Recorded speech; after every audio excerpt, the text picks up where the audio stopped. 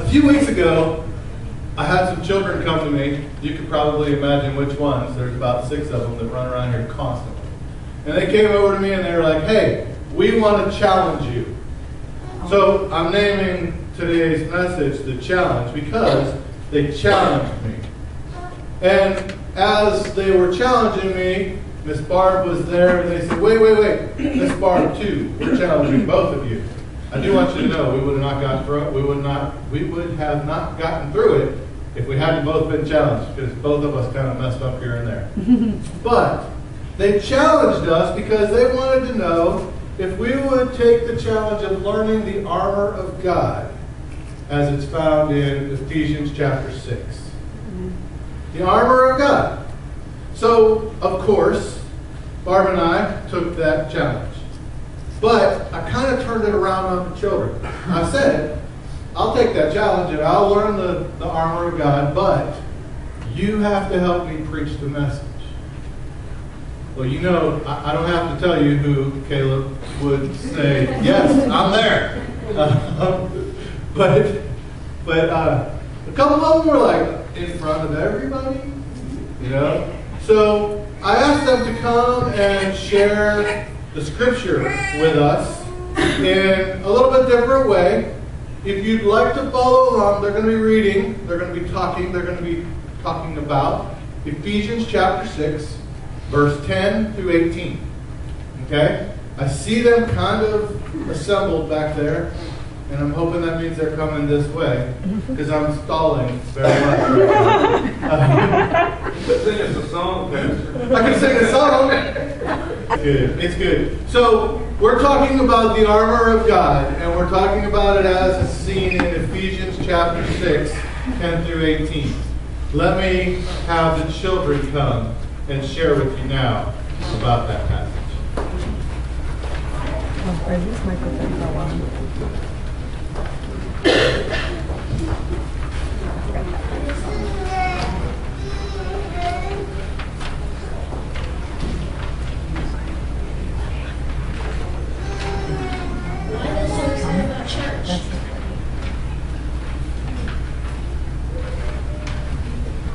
What did you say about church? Jaylon, come on, let's get it. All right, church. All right. I want you on stage. They can take your picture. Miss Melissa, take your picture so we can show this. Because we learn so much about God. Because we learn so much about God and His armor and how He protects us from the devil's shooting darts.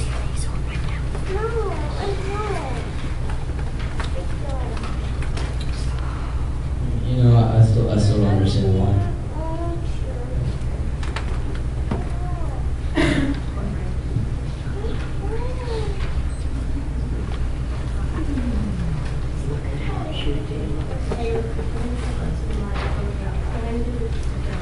What is the bell?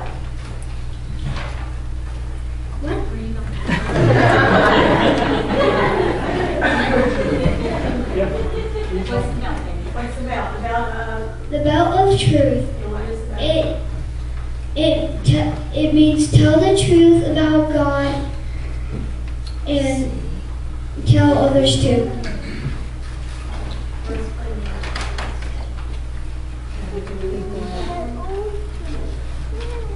What is the breastplate? The breastplate of righteousness is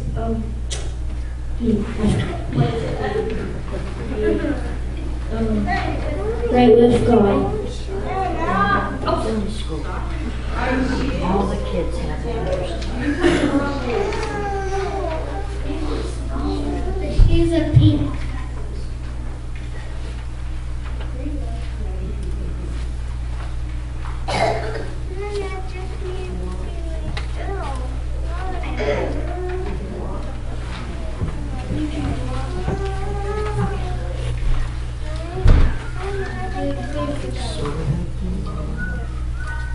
He's ready to walk with God.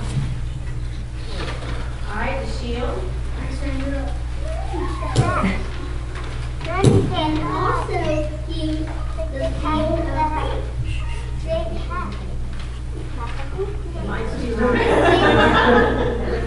What's the shield?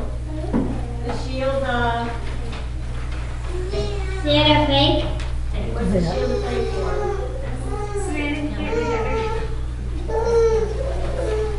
Santa stands for a private door. I have a helmet. Caleb? I like this God too. The It means to tell the No, you're not taking this. to believe that God died on the cross. I mean Jesus died on the cross. Amen. All right, Benny?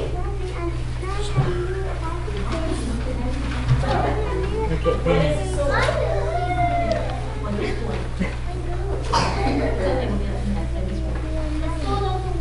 Which is? The Bible and God's word. Good job, Benny.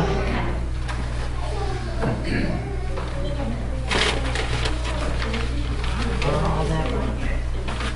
I have to tell you, Wednesday night, we went in with the kids' challenge, Pastor Ed and Miss Barr, on the armor of God, and the kids outdid themselves. We had 2 kids that actually had to help Pastor. So it's dynamic. Right now they're kind of shy a little bit, you know, when you get up here, you can't remember things. But instantly they were awesome. I mean, just awesome. So we're very, very, very proud of them. We have our ceremony, each armor, and they come on the back of theirs, Abby, and every yours.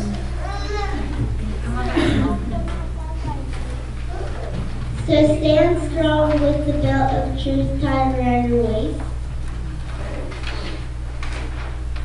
Evan. There's on the back of your shoe.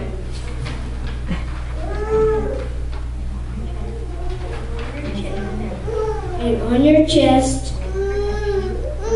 for the protection of right living.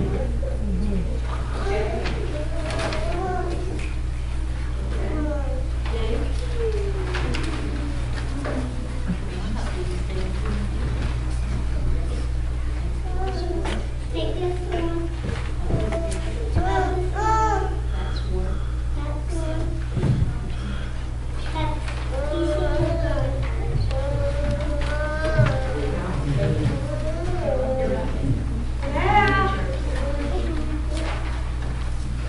Accept God's salvation as your helmet.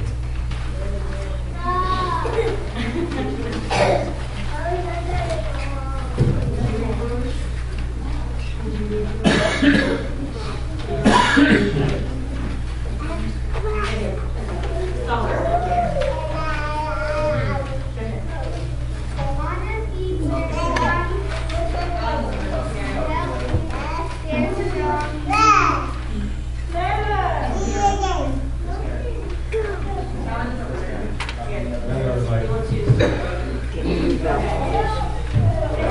Your belt. Your belt. On your feet where the garters of peace help you stand strong. Ephesians 6:15.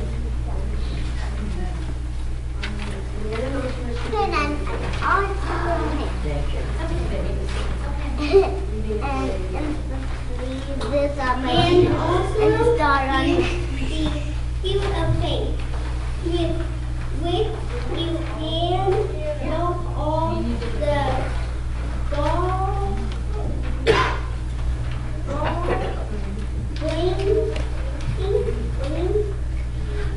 arrows that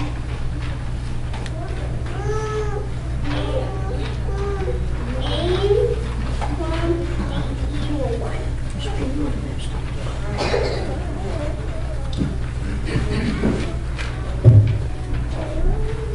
Pray in the Spirit of all time. Pray with all kinds of prayers and ask for everything you need to do this. You must always be ready, never give up. Pray for God's people, also pray for me. That when I speak, God will give me words so that I can tell the secret truth about good news without fear, I have the work of speaking for that good news and that it was it. I am doing now. Have in prison, pray that when people news, I will speak without fear as I should.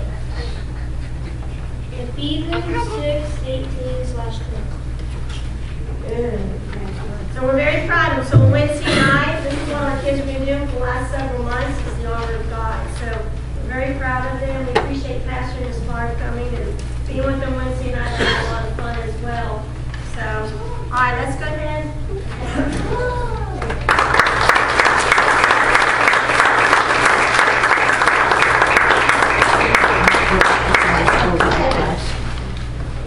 Go to Sunday school, get your undershirt.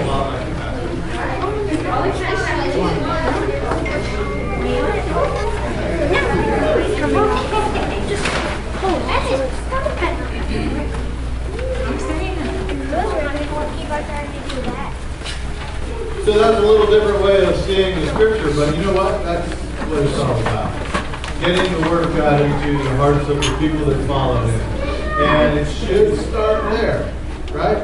It should start with our children. We have a couple new children, new pregnancies. We're excited about all of this.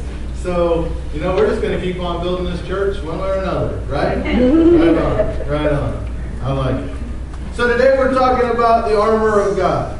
And the kids did a great job of learning this. She wasn't kidding when she said that they had to help us out. There was a couple times, and to be really honest, some of that's wording. I don't know about you guys. If anybody here, like, you've memorized multiple versions of Scripture, like King James, NIV, NASB, when you start trying to quote, it seems like, in my mind at least, those get jumbled up. And I struggle to realize, wait, because, finally, my brethren, be strong in the Lord and in the power of His might. It doesn't say that in the NIV. It says that in the King James. And then I'll go into the next verse and I'll wait, and then I'll quote the NIV and that one. I get a little confused. The kids did a great job. And I think that maybe we all need to take this challenge. So Barb and I took a challenge. And we had to learn what each one of those pieces of armor did, what they were, and what they did. So I want you to ask yourself, can you quote Ephesians chapter 6, verse 10 through 18? Can you quote it? Can you, even if it's a little bit mixed up in your different versions, can you quote what that says? If the answer is no, then you are challenged as of right now. I'm making a challenge that you take the time to learn those verses and you make sure you know them in your head. And here's the hardest thing you can do with any scripture. Get it from your head to your heart. It's always the hardest thing. So what we need to do is we need to memorize it so we can quote it and then continually say it. Continually think it. And when we do that, eventually it makes its way right into our heart and challenges us to be different. It changes us. It makes us more like Christ. So let's do that, just like our children are. And let's see if we can understand a little better how the armor of God works and why it's necessary.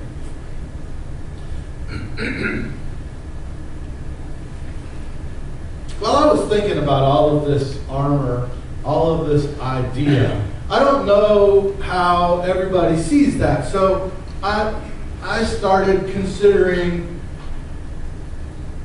what we as God's people could get out of this passage of Scripture about armor of God. I started considering how that works. And so I was wondering what we as a community could do with that passage of Scripture. As a community of believers, that's what we are here. We call it a church. But as a community, what could we do with that? I found myself wondering, what is curious people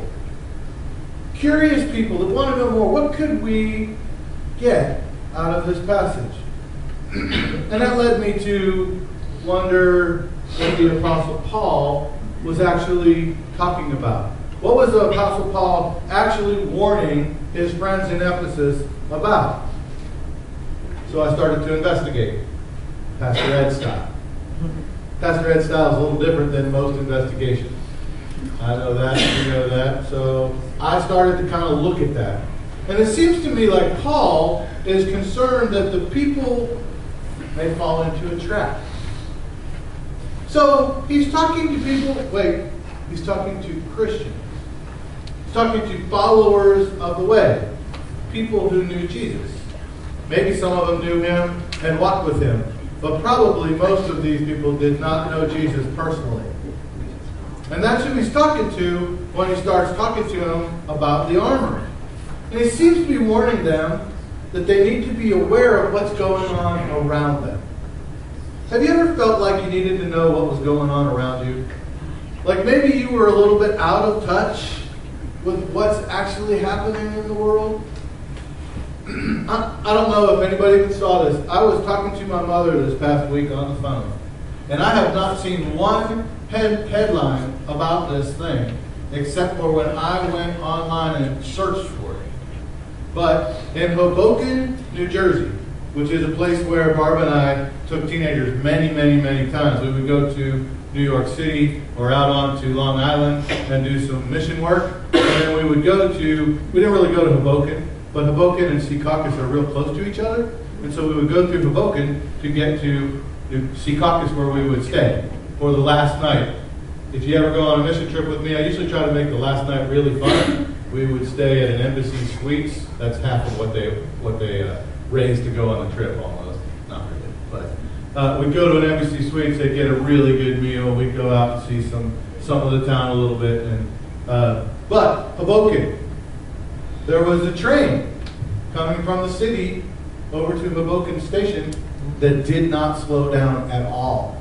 Went straight into the station, jumped the track, hit somebody standing on the side, killed them obviously. Over 100 people seriously injured, and I never saw a headline. Yeah, it was.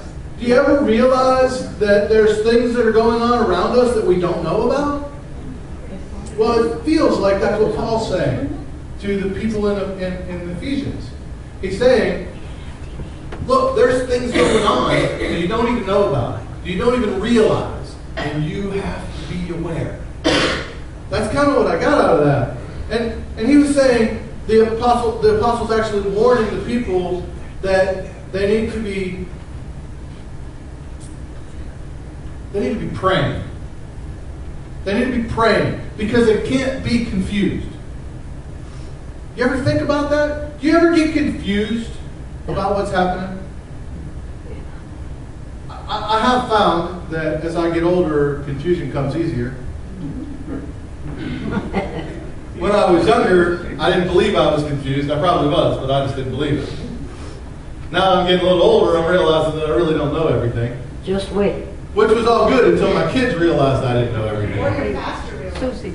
Yeah, there you go. Just wait. Right? So, you don't want to be confused. And there is this one, we call the evil one, the devil. The one that we are standing against. He is trying to confuse us more. In the scripture, he calls it the devil's schemes. Right? The devil's schemes. He's trying to confuse us. The devil's schemes are things that cause us to kind of face trouble as we try to follow Christ. You think about that?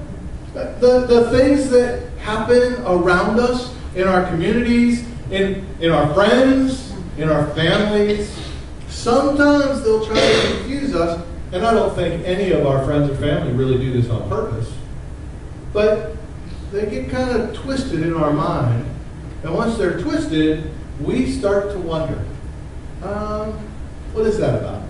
Where does that come from?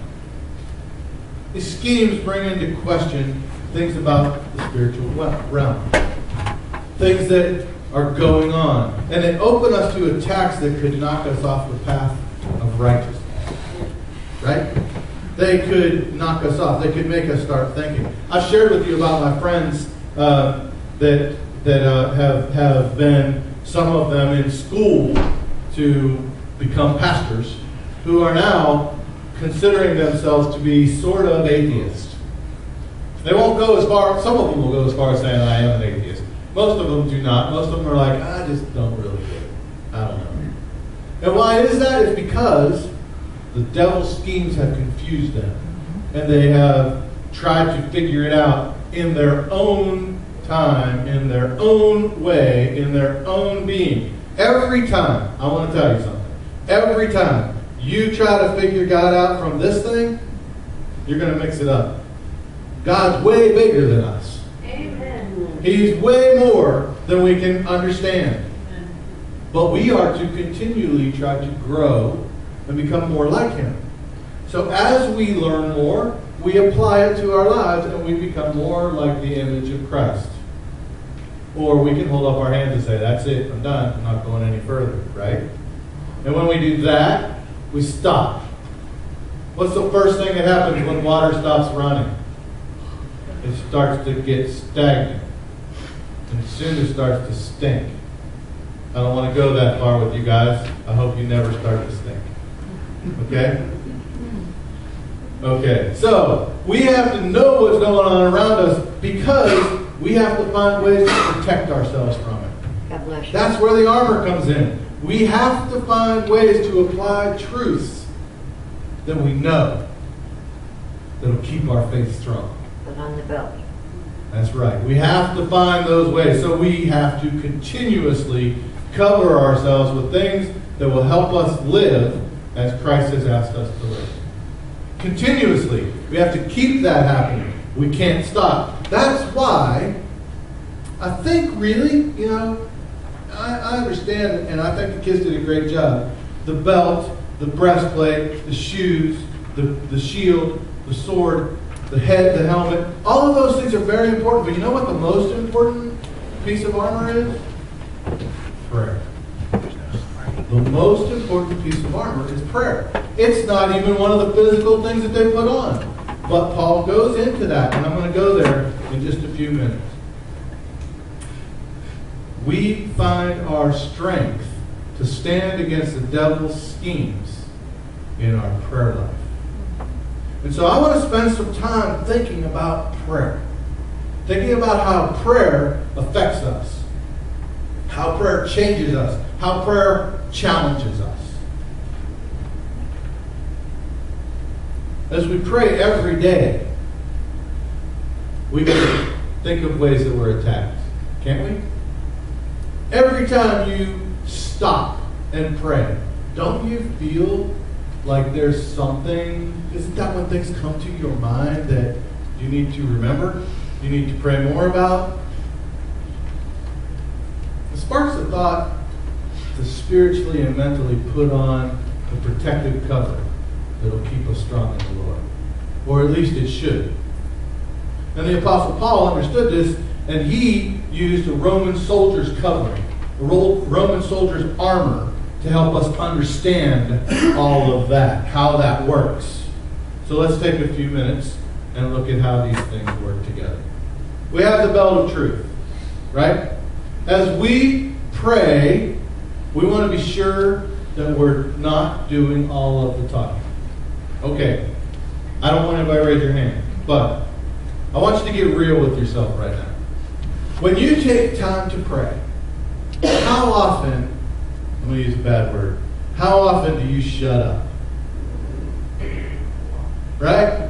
I mean, think about it. When I pray, I'm like, okay, God, Lord, I pray that you would bless this person. I pray that you would help this person. God, will you do this for me? God, will you help this? God. When do I stop? When do I listen? Prayer's conversation. Prayer's not one-sided.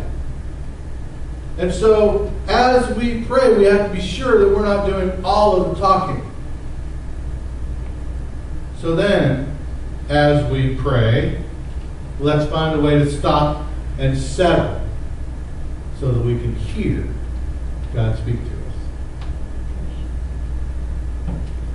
You've had the opportunity to hear Pat McHenry speak. I know he's been in the pulpit a few times for me. And I'm pretty close to Pat. We talk a lot.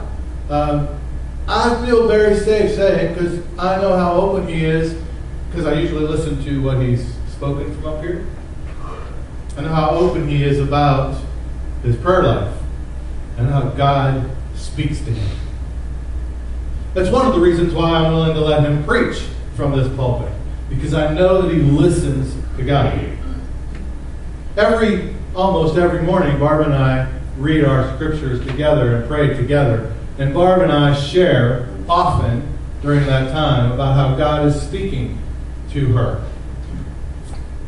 She shares that with me. I don't tell her what God's telling her. I learned a long time ago not to do that. But she shares with me how God's speaking to her. Many of you have talked to me and told me about how God is directing your life or how He's speaking to you about something. I can tell you for sure that God speaks to me continuously. And it's because I spend time listening to Him. So I know that God speaks. And I know that a lot of you know that God speaks. So the belt of truth is put on through prayer. And it's listening as well as speaking. And so as we consider what God's saying to us, we put that on, figuratively. He speaks, He leads. Right? He speaks, He leads. We listen, we follow. He speaks, He leads. We listen, we receive, we follow. And if we're truly listening and we're truly following, then we're walking in His truth. Do you get that? If you're not listening, you don't know if you're walking in His truth. You need to know. And you can know. So, listen as well as speak. Truth is found through Scripture.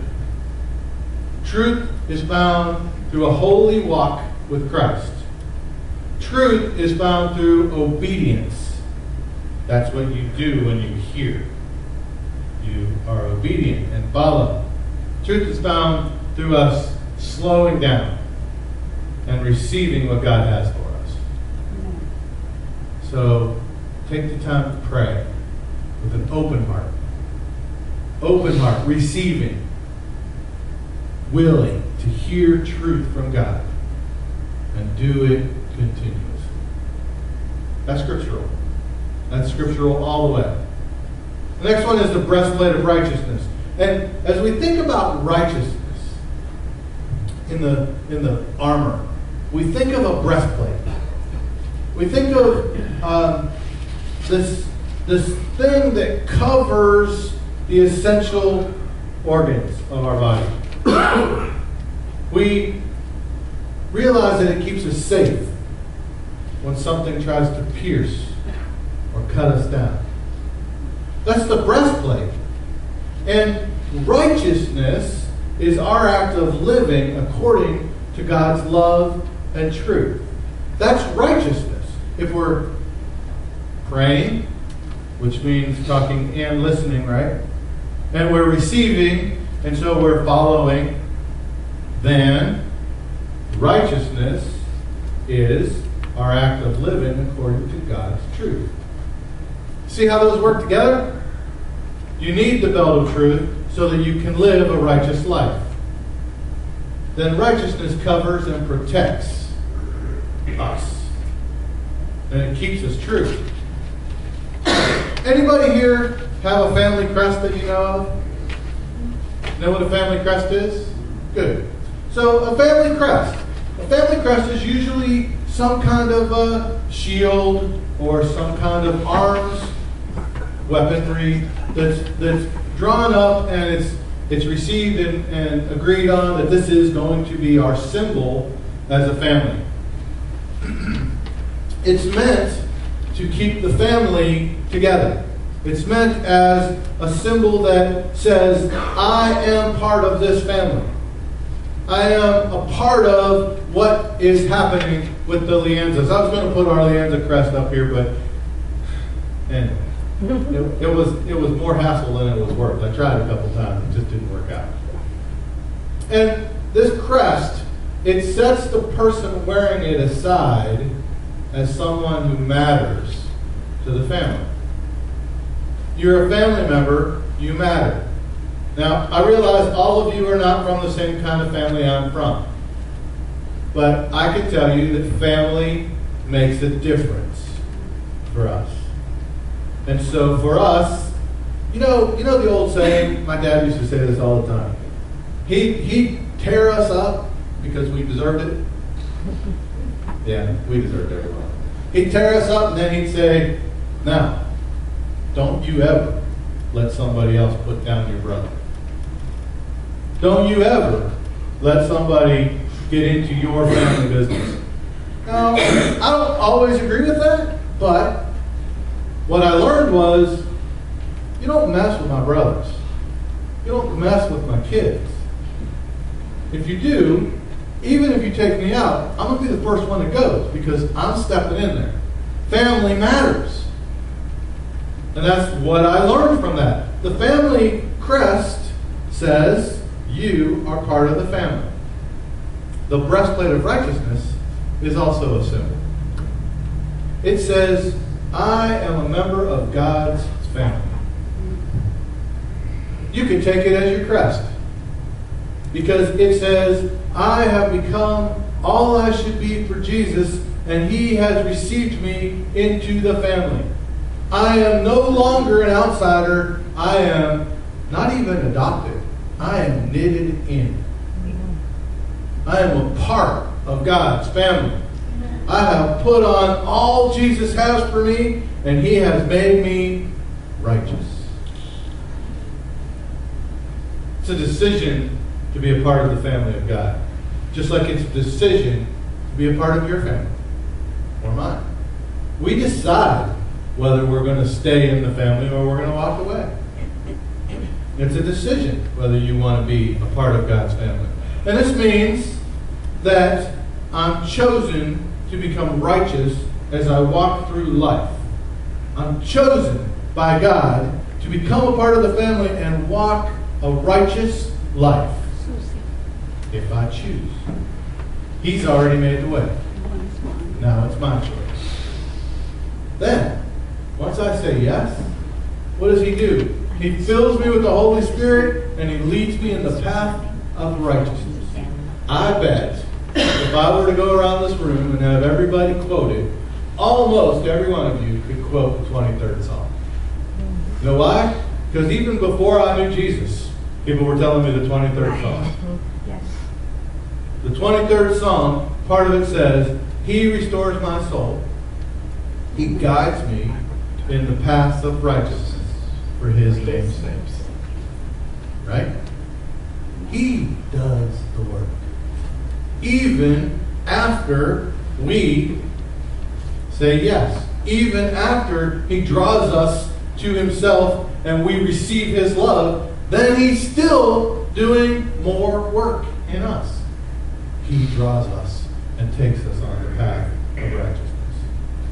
So we become righteous because we begin to live in a constant state of prayer.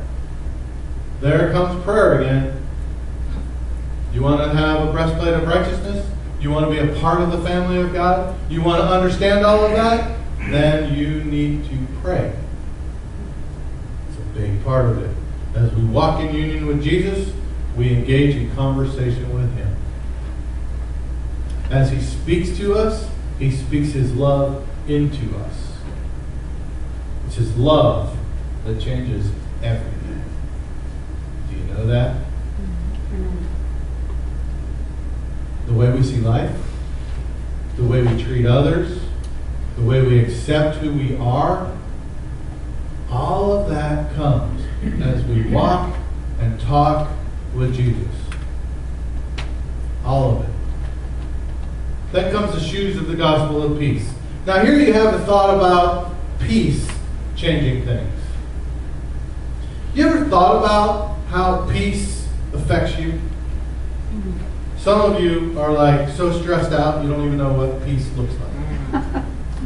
Well, here's how I want you to realize what peace is. You know that really stressed out of control, like I can't figure anything out anymore? You know that feeling? Most of us know that feeling. Okay, exactly opposite of that, that's what we're talking about today. Okay? Exactly opposite of that. We're talking about peace. Peace is something that we can never attain on our own. Do you know that? I mean, ask anybody who has tried to gain all the wealth of the world. You can get really rich and not have peace. Remember the rich young ruler we just talked about a few weeks ago? The guy that came to Christ and said, okay, so what do you want me to do? And he said, well, you know, this. Oh, I do all those things. Well, go sell everything you have and follow me. Oh. Right? We all have that place where there's something that gets in the way of us receiving the peace that we're given.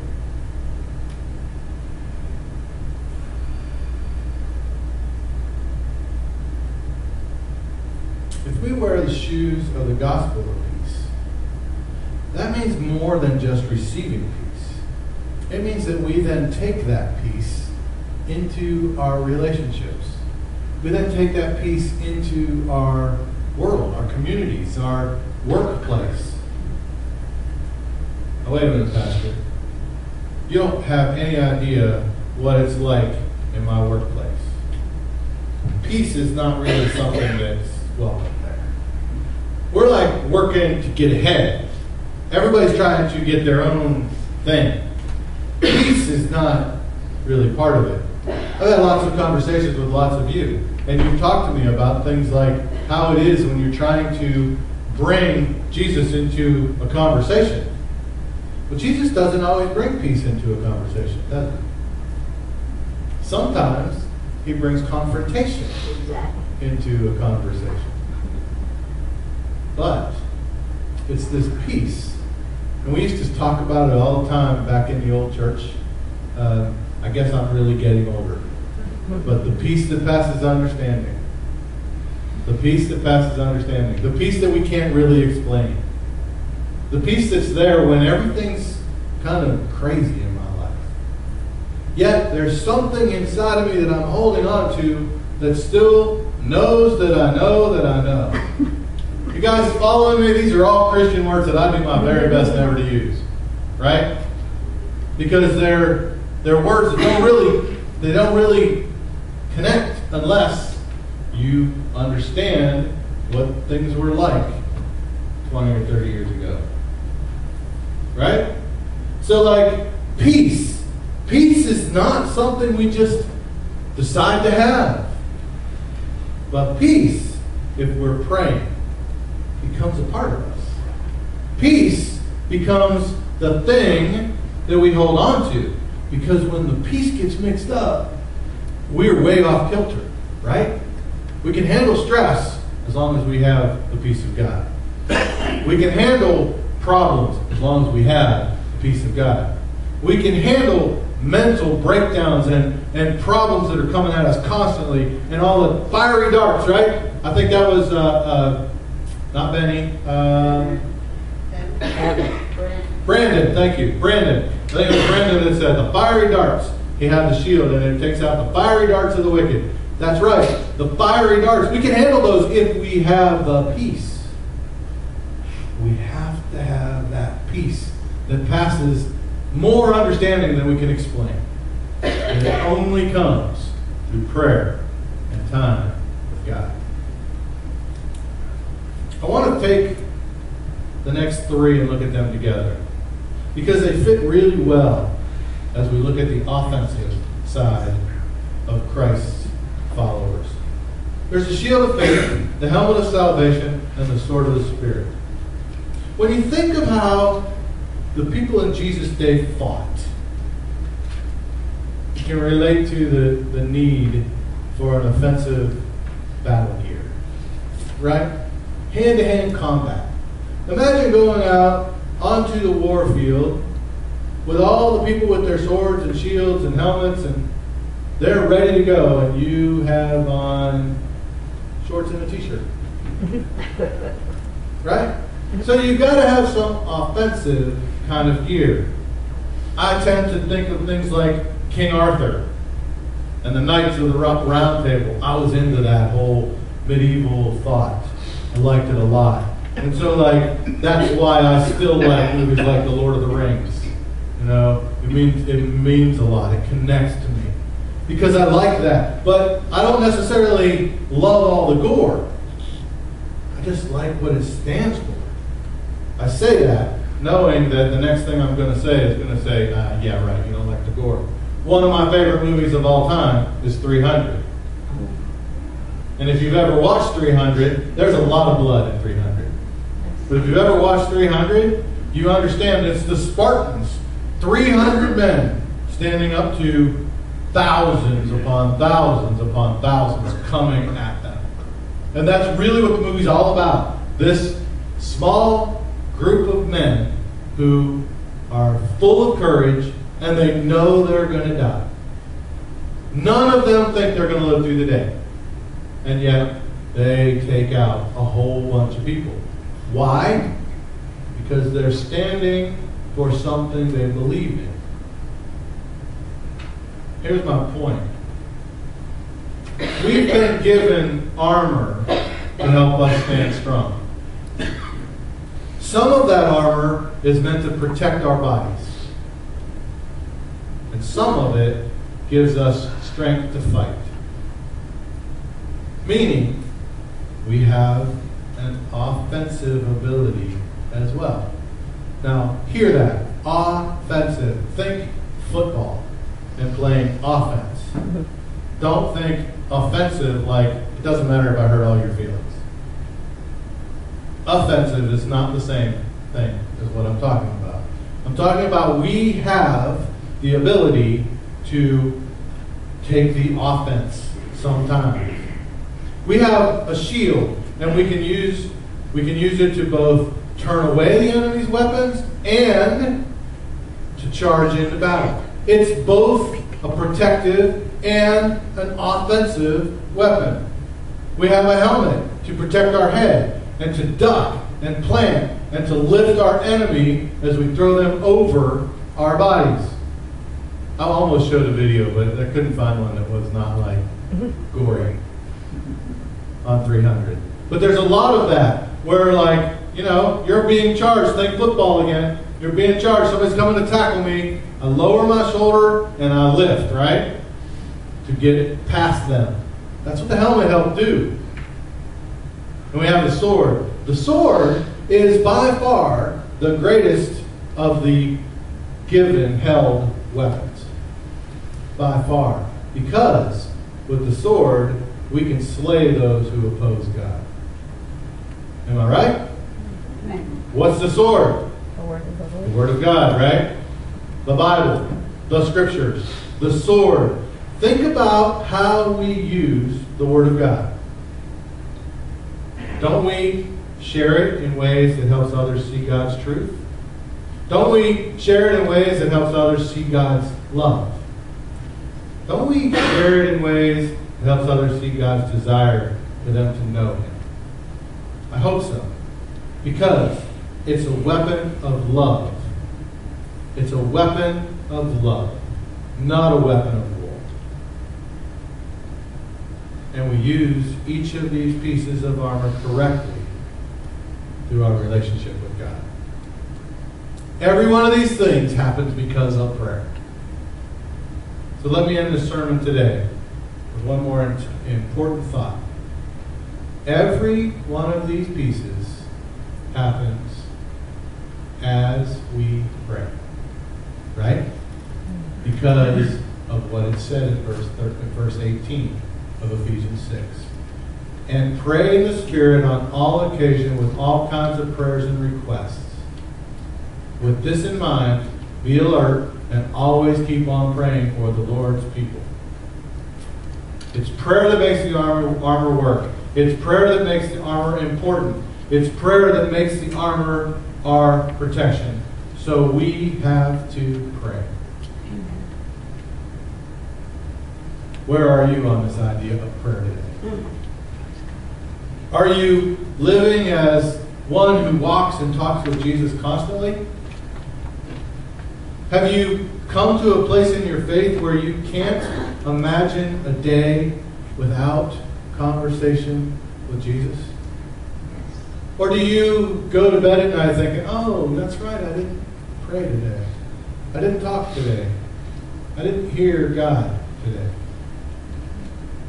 Is your prayer life changing who you are? Does it challenge you to be different? Are you willing to become the man or woman that God is asking you to be? As you know, these altars are always here for you to pray. Obviously, we're talking about prayer. If you'd like to come, while the band's coming to lead us, don't let the darts of doubt